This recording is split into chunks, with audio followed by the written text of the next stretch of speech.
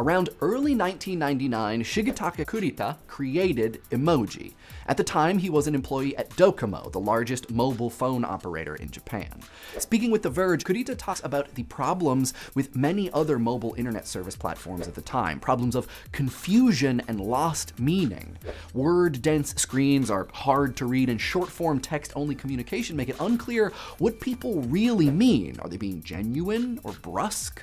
This is a familiar problem still, and one solved up to a point with emoticons. But those have their own drawbacks. They're unwieldy, slow to compose, and non-standardized beyond just a few instances. Plus, composing a more complex and potentially nuanced emoticon, sometimes called a kamoji, using more than parentheses and colons, is, for many people, a pretty difficult task. What if, Kurita thought, small, actual pictures were treated technologically like individual letter glyphs? In the way one types HAPPY space FACE, what if one could just type a happy face? Thus, emoji were born, highly influenced, Kurita says, by kanji's ability to, quote, express abstract ideas in a single character. Emoji spread to other Japanese mobile carriers and eventually the world. In 2010, emoji were adopted into Unicode, the global standard for displaying and transmitting the text of writing systems via computers. This is a significant thing. It means emoji, to a large degree, are controlled. One could create a new emoticon, Calmoji, or if one is so embiggened, even a new word at this very moment. That is a perfectly cromulent thing to do. But by and large,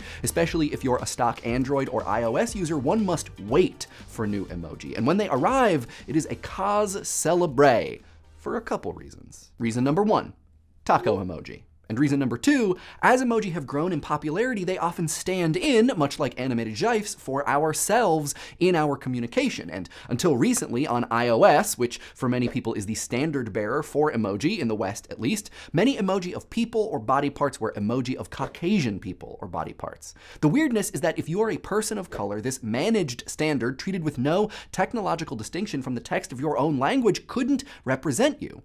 Emoji, at that point, stopped certain people from speaking directly and explicitly about themselves in their own language. The Unicode Consortium addressed this in early 2015 by including more racially diverse emoji, allowing more people to speak about themselves. But whoa, hold on, some of you are saying, speaking? Language emoji? Do these things even go together? And this debate has raged, especially after the Oxford Dictionary named crying face while laughing the 2015 word of the year. Are emojis words? Does the use of emoji constitute its own global pictographic language? Let's talk about that for a second. Linguist Gretchen McCulloch, whose blog All Things Linguistic, which is amazing, and if you don't follow it, you should, we'll put a link in the description, likens emoji to gesture. On Mental Floss, she writes, emoji, alongside emoticons and creative punctuation, quote, are the digital equivalent of making a face or a silly hand gesture while you're speaking, end quote. But just because individual emoji aren't words, does that mean altogether they can't be language or language-like? Nick Stockton at Wired says no. He says emoji are, quote, more like an embryonic language, a cluster of cells that might be a language someday. Writing for the BBC, linguist Neil Cohn says that emoji are not always embellishments, and sometimes strings of them communicate meaning, cf. Fred Benenson's emoji dick, but really, the language question comes down to whether they have a grammar, a set of rules for how messages are ordered and packaged. Cohn says an emoji grammar is nascent, but there's also another big roadblock.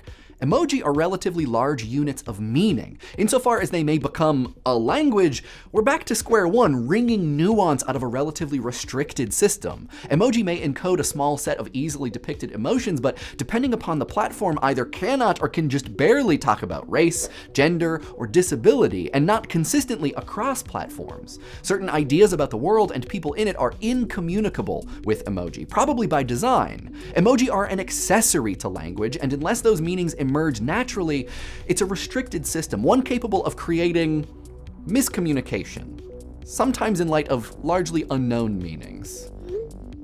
It is tough out there for an emoji noob. There are emoji missteps and emoji translators, and those who say defensively so that they cannot speak emoji, which brings us to the next step in this line of questioning. Emoji may not be words, they might not be language, but when we use them and otherwise communicate using the technology where they are available, are we speaking? The answer isn't yes, but neither is it a simple no. In all the fretting over SMS speak ruining the English language and probably other languages, there has emerged this saying: texting is not writing. So if texting is not writing, then what is it? Well, emoticons, calmoji, emoji, gifs, they all suggest that whatever texting is, we may want it to be more like speaking.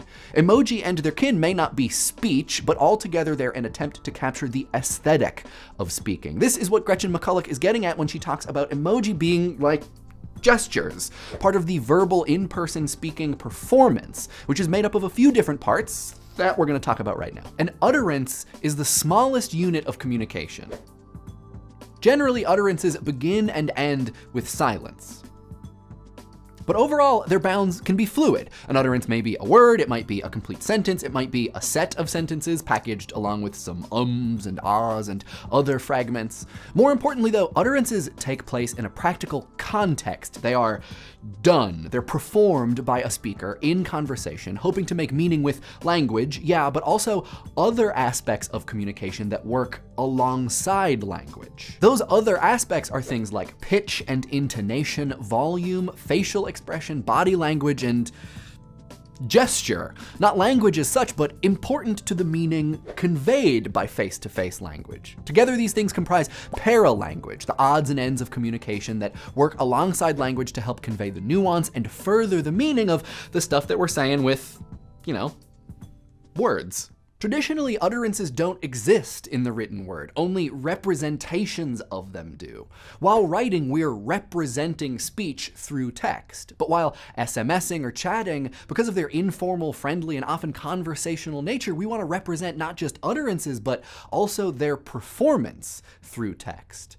This is what textual paralanguage does. Things like caps and weird punctuation, repeating letters to indicate phoneme extension, with emoticons, and of course, emoji, what Peter Wilkstrom of Karlstad University calls animating features in his paper with a title that is best read, not spoken.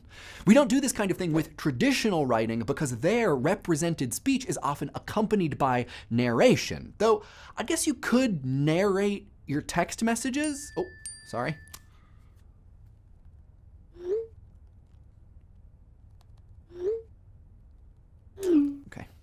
All this is to say that emoji are not for writing or reading as words are, they're for indicating as performance does. To ask whether emoji are words or language is to ignore how they're used. To me, the literacy and interpretation of emoji work similarly to that of dance moves. They can be exceptionally literal, but also wildly abstract and still convey a recognizable message. Peach, hospital, and floating businessman can mean peach, hospital, and floating businessman, but pending context, they can mean much more or less, just like the whip and or nay-nay. I'm not gonna do it. Emoji are, linguistically and technologically, and in more ways than one, limited. To think of or use them like words is to recreate the problem that they were intended to solve. In the second part of Gretchen McCulloch's quote about gesture, she writes, "You'd feel weird having a conversation in monotone with your hands tied behind your back, but that's kind of what it's like talking in plain vanilla standard English." Without emoji, our textual hands are tied. But we might also ask how emoji themselves tie our hands. What gestures can't they make? Or really, what gestures do they stop our digitally constituted bodies from making? Until recently, one answer would have involved some concerning race, an inherent and often inescapable aspect of our own physical bodies.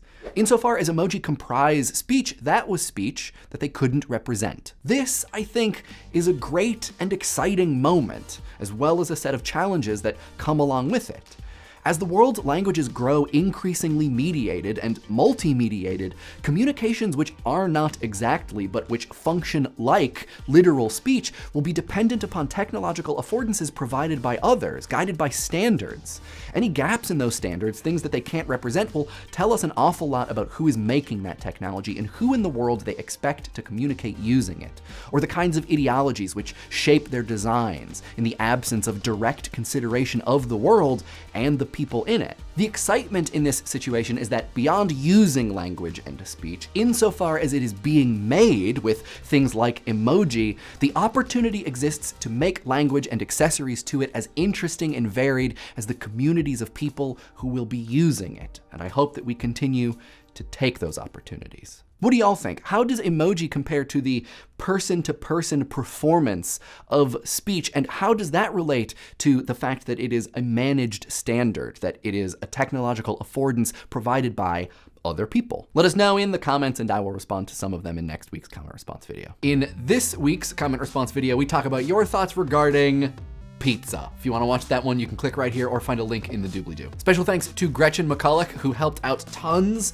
with this week's episode on emoji. She actually gave an emoji panel at South by Southwest that is super interesting, really cool, talks about a lot of the stuff that we touched on in the episode. So if you want to give that a listen or see her slides, we'll also put links to that in the doobly-doo as well. Highly recommended if this is something that interests you. I was on a recent episode of the Mental Floss List show, so if you want to watch me talk about internet facts, that is a thing that exists.